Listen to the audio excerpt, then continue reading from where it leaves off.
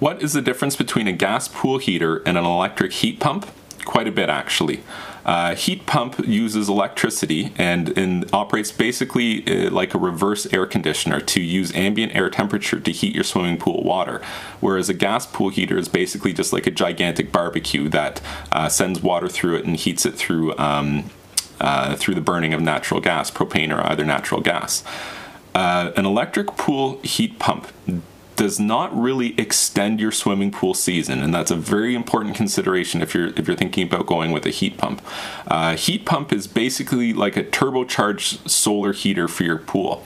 It is limited by the ambient air temperature as well as the amount of sunlight that it gets in terms of its ability to actually heat the pool water. And heating the water is something that's done very slowly over a couple days' time, as opposed to a gas pool heater, which essentially will heat your pool anytime, anywhere, regardless of the ambient temperature. Just so long as you feed enough money into it, it's going to make your pool hot. If you're trying to compare these two things to determine which is the best for you, you have to consider whether you're looking to improve your in-season swimming temperatures or if you're looking to prolong your swimming pool season.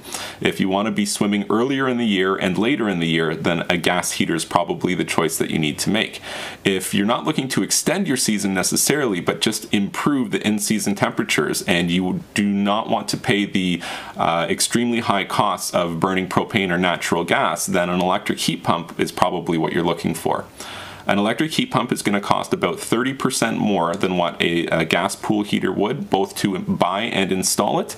You're looking between $3,000 to $4,000 for a finished installation of an electric heat pump, where that's about $2,000 to $3,000 for the finished installation of a gas pool heater. If you found this information helpful, please like this video and subscribe to my YouTube channel, and you can check out my website, swimmingpoolsteve.com.